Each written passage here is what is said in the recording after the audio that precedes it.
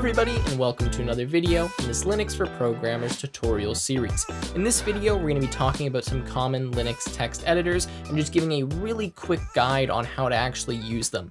Now, the two editors in particular I'm going to be talking about are Nano and Vim. These come by default with your Linux distribution or with Ubuntu if you're using this distribution. Then I will very quickly at the end of the video show you Emacs in case you care to use that one. I want to preface this by saying this is not going to be a ton of depth or detail on these editors. There is a lot to learn about these and literally hundreds of shortcuts that you could know or that you could use. So I'm just going to give you kind of the basics and enough to get by in these editors. So the first editor I'm going to show you how to use is personally my favorite and my preference when I'm using a Linux machine. And that's simply because this one is just really simple. It's super easy. And a lot of times all I need to do is copy or paste something or just write a few lines. And I find Nano is the easiest to do that in. Anyways, to access Nano, you simply type Nano. We've seen this a few times before. You also can type the file name afterwards. So if the file currently exists, so let's just say, test.txt, if this file currently existed in the directory that we were in, then it would open this file. If this file didn't exist, then it would create this file. So if I say nano test.txt, we don't have a test.txt. It's actually creating this file for us. So now what I can do is I can start writing some stuff in this file. So as you've seen, we can just kind of type, we navigate using the arrow keys here, and then a bunch of the common commands for Nano are listed down below. So the ones that you really need to know, first of all, is paste, cut, and copy, as well as write out and save. So if you hit Control S, this will save the current file. But if you want to save as, so you wanted to save this as a different file name, then you would do Control O. So whenever you see this little hat, this usually just represents control. So I'm going to say Control O, and now notice it's going to ask me what file name that I want to write this out to. So you can think of Control O or write out as kind of like a save as. So here, what I could do is, change the file name or change the extension and then write it out. Of course, if I want to cancel, I can do Control C.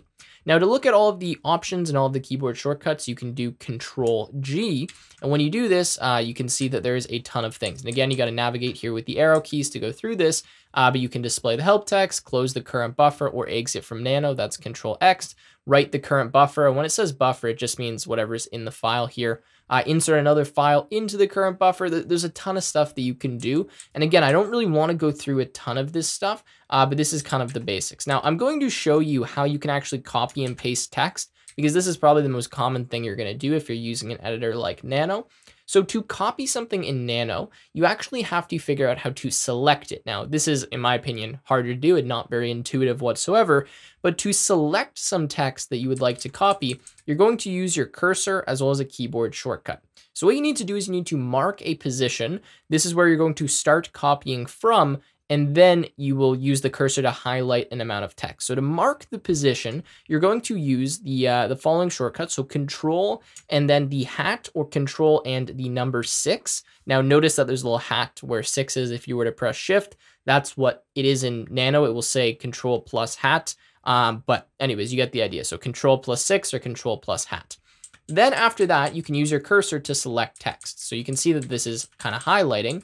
And what will happen is that when you decide to cut or copy or do whatever you're doing with the selected portion, it's going to go up to and not including the cursor. So right now, this will include the entire string hello. But if I move my cursor over the O, it's only going to include the first 4 letters. Same thing here. If I did it here, it would only include the first 3 letters. So just make sure your cursor is placed after what you want to select or what you want to copy, because obviously that's just how it works. So now when you want to copy something, and also notice down here it's saying mark set, so we're marking a portion. When you want to actually copy something, you use the following command. It's actually Alt and then 6 again, or Alt and then hat. Now it's not going to do anything other than remove the current mark when you do that, but this will now be copied to your clipboard, at least in Nano. So now if I want to paste this text, I can do Control and then U, and it's going to paste it out. And of course I can paste it as many times as I want. Now there's a ton of other shortcuts as well. Again, I'm not going to go through all of them, but another common one is the cut command. So if you wanted to cut some text out, in fact, let's just cut these 3 hellos right here. You're going to place your mark. So you're going to do Control and then 6 or Control and then hat. You're going to select what it is that you want. So let's select all of this, and then you're going to do Control K.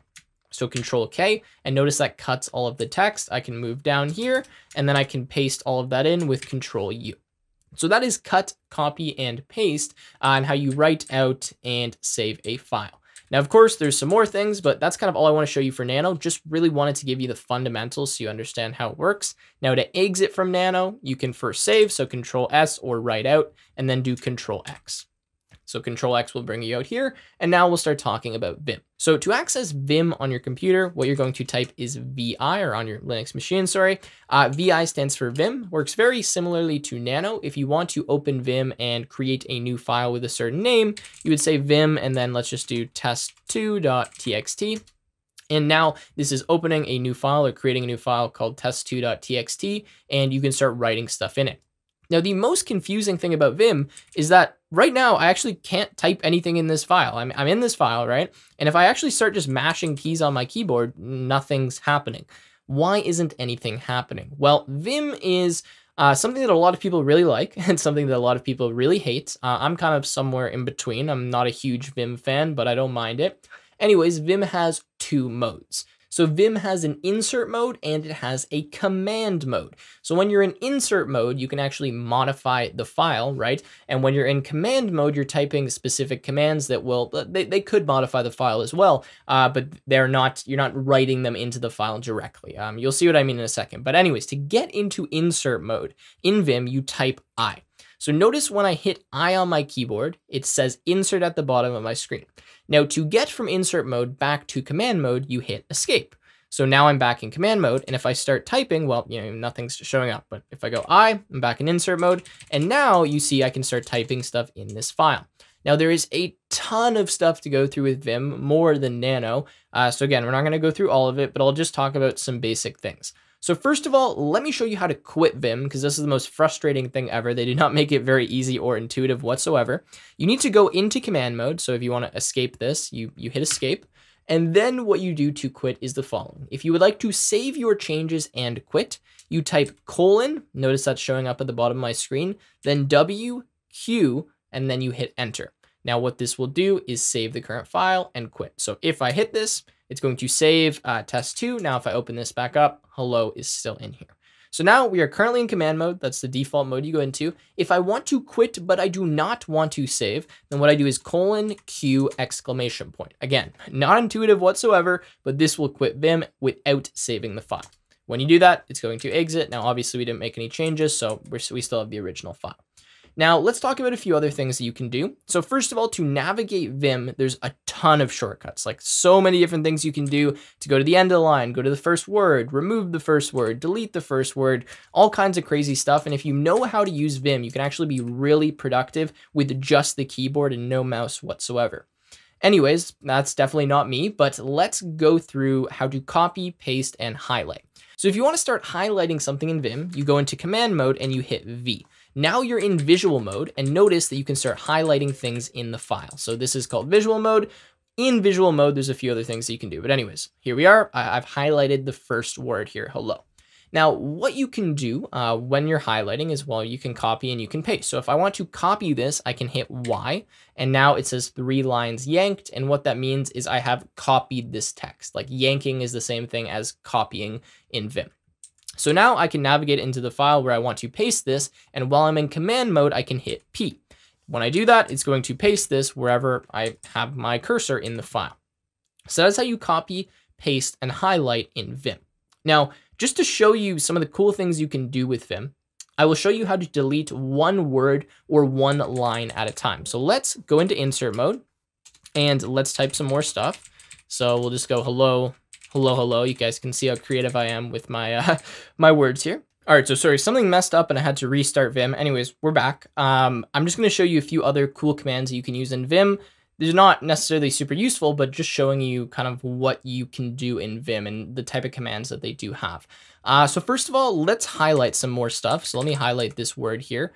So let's go in V mode. Now, while I'm in visual mode, if I want to delete the highlighted text, I hit D on the keyboard. And notice all of that's gone. I have deleted it. Now, there's a few other things that we can do. We can undo with the U command. So when I type U, that is how you undo. There's another one you can redo. So Control plus R actually redoes whatever change you had. I can now undo that. Again, I know this is a ton of things, not expecting you to remember them, just showing you the kind of shortcuts they have. Now, what else we can do is we can move forward one word, we can remove one word, we can paste after the cursor. There's just so much, but I will show you how we can move forward one word because that one is somewhat useful, I guess. If you want to navigate like word by word, you can use W. So W will skip forward one word again when you're in command mode. And then to skip back one word, you hit B. Now, again, I don't know why they came up with these, but you know, you have B and you have W, and that's how you can kind of navigate one word at a time through the file. I don't know why that's super useful, but there you go. Now, if you wanted to move to the beginning of the line, what you do is you hit 0. This will move you to the beginning of the line. Now, if you want to move to the end of the line, what you do is you hold Shift and then you press 4 because you're trying to access the $sign. So this will move you to the end of whatever line you're currently on. And again, to go back to the beginning, you hit 0. Now, I could show you a ton more. I think I'm going to stop it there just because there's not really much more value in showing you these. You're going to have to look them up anyways. But now let's quit. So we'll do :WQ exclamation point to save. There we go. We close Vim. And that was kind of my quick run through on Vim. So now that we've gone through Vim and we've gone through Nano, I'm going to show you Emacs. A lot of people like Emacs. I don't really use Emacs, but I'll just show you how to install it on the machine. So to do this, you can do sudo. Sorry, you actually don't need sudo if you're signed in as the root user, but if you're not signed in as the root user, you need sudo. Now, I don't know if I've discussed sudo, but sudo stands for super user do. And when you are in the sudoers group, or you are a part of the sudo group, you have access to the sudo command. So if you don't have permission to do something, you just preface the command with sudo, and that means super user do, and then you're able to actually do that command. So I probably should have mentioned that. I apologize that it's this late in the series that I've talked about sudo because you use that all the time. But again, that stands for super user do, and it will grant you permission to do something, assuming you are in the sudo group. And we talked about that in groups and users and all of that. Okay, so now we will go to Emacs. So to install Emacs, you can do apt-get install Emacs. Now, if you're not the root user, you're going to have to put sudo before that. And then this will run and install Emacs. Now, I already have Emacs installed here, but this will probably prompt you with a yes or no answer, like, would you like to use this additional space? Just type Y and then press enter, and then wait a minute or two, takes a few seconds, and it will install Emacs. Now, to open Emacs, you simply type Emacs, right? And then it's going to open up something that looks like this. Now, that's literally all I'm going to show you for Emacs. Well, I'll show you how to close it as well. There's a ton of other commands for Emacs. Again, these editors are really just up to your preference. You can use whatever you want, and there's a few other ones as well. I'm just showing kind of the more popular ones. But to exit Emacs, you'd use Control and then Z, and that will close Emacs. So there is a lot more to all of these editors. The idea behind this video is to give you an introduction, allow you to open the editor and close the editor, which, believe it or not, is one of the most commonly searched or asked questions. How do I get out of Vim? Or how do I get out of Nano? Or how do I close Emacs? And anyways, I hope that this video gave you a decent introduction, and now you feel at least comfortable enough getting in these editors and doing some really basic things. So if you enjoyed the video, make sure to leave a like, subscribe to the channel, and I will see you in another one.